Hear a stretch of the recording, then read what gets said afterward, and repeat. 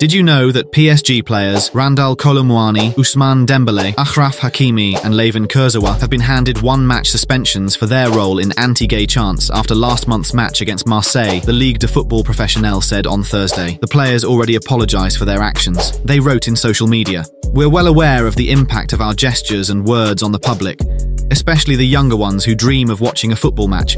Do you think the one-match suspensions are fair?